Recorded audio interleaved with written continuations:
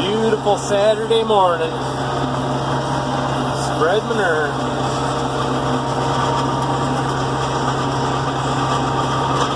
Spreader does a really good job at not making big clumps. It's got a pretty decent spread pattern.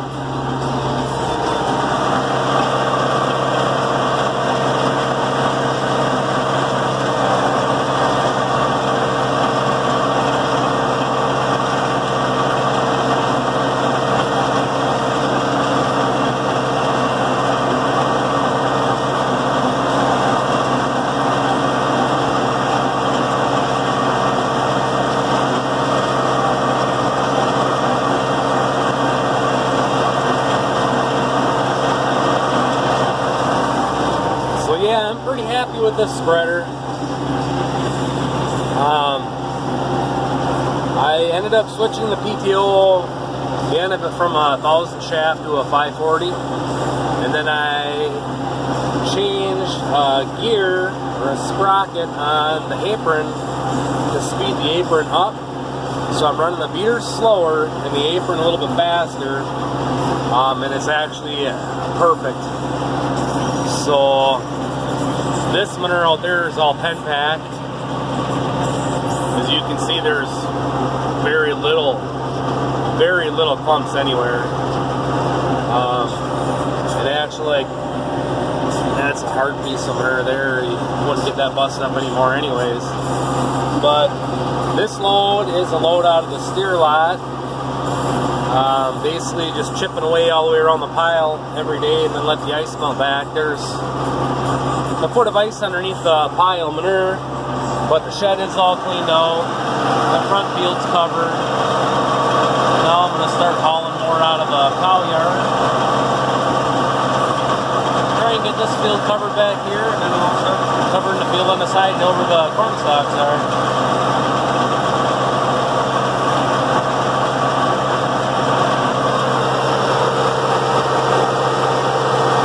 There's a chunk of broken cement. Once I get cement in my shed and my cow yards, I won't need my tracks anymore.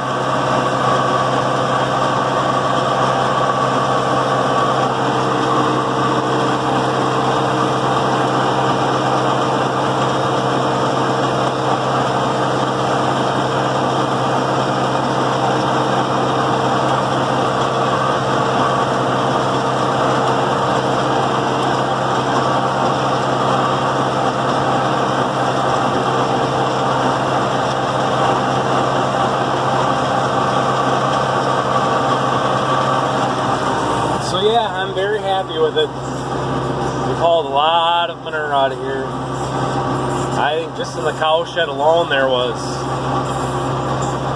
20-some loads. And this spreader was heaped. So it's supposed to be a 500 bushel spreader. It's about everything the 64 can handle in the hill when it's fully loaded. But the little tractor's getting it done. But that's why Bandit had mentioned that 6603 tractor. He knows that I'm interested in a little bit bigger one, but it's still not quite big enough. I need to get into a 7000 series. The 64 handles the spreader fine on these fields, but once I get up in the hills, I'm going to need a bigger tractor. So, and for chopping in the hills, I'm going to need a bigger tractor as well. But, as you can see, I mean, this thing's got a heck of a nice spread pattern. It's not leaving big clumps.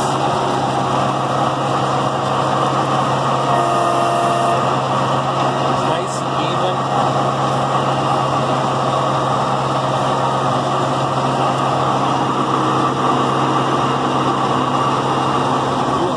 Issues, no tilling corn into this. So it will be perfect. And honestly, this spreader, I could easily spread on hay ground and not have any issues. Pump it up a gear or two, spread it just a little bit thinner, it'd be awesome. So, anyways, yeah, we've been hauling manure. We've got a long ways to go yet.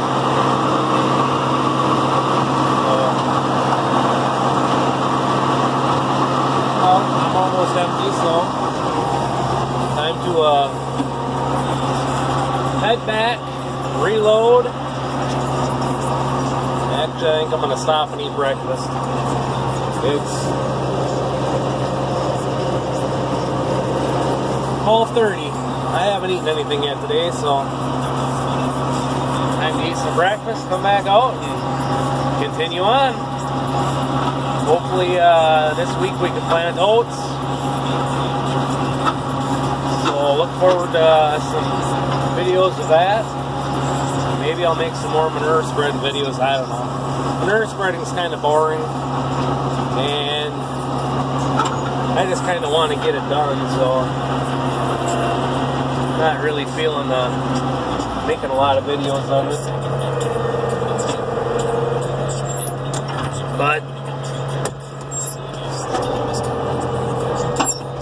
so yeah, you can see the winter rye is growing underneath there, but there's not enough time for it to get to what it needs to be to harvest it and still get my corn planted by my date that I want to plant it this year. So I am going to let it grow as long as I can, and then spray it and burn it down,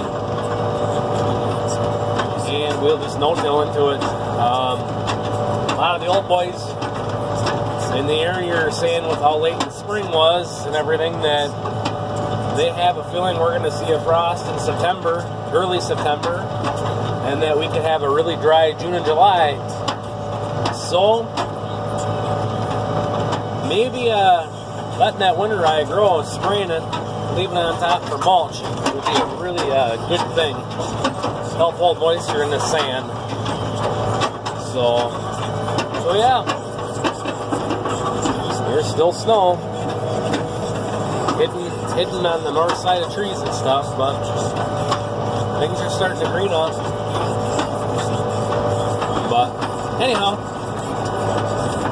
that's the spreader. Very happy with it.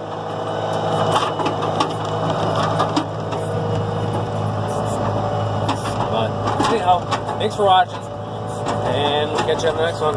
Alright, hopefully the wind isn't going to mess with this too much. So I got this bottom part covered where I'm going to plant corn this year. We put it on pretty thick. My plan is I'm going to plant oats on the hillside, just straight oats, and then after we combine the oats off, then we'll direct seed alfalfa, orchard grass, and Italian rye into that. But as you can see out here, I put it on thick. That was my plan. So I'm gonna cover that backfield that you guys just saw. Then I'm gonna cover this hillside. The front half there, I'm gonna leave that winter rye grow to combine. This winter rye up here, I'm gonna let grow where we chopped off. Let it grow as long as possible, just the same as the back. And this hillside, like I say, is gonna be oats. And then we'll direct seed it after we combine the oats off. So, yeah, look, this spreader does an awesome job. There's no real big clumps here that are going to affect the corn planter whatsoever. So, that is really nice. So, slowing that PTO down and speeding the apron chain up just a little bit. Actually, I sped it up 60% of what it was after I slowed it down, so it's working awesome. Better with the beaters running slower. It's not vibrating like crazy, and it's very happy with it. So anyhow, I'm gonna add this on the other end of the other thing so you guys can see what the outcome is actually standing in the field of how this spreader works. So very happy. Anyhow, catch you guys later.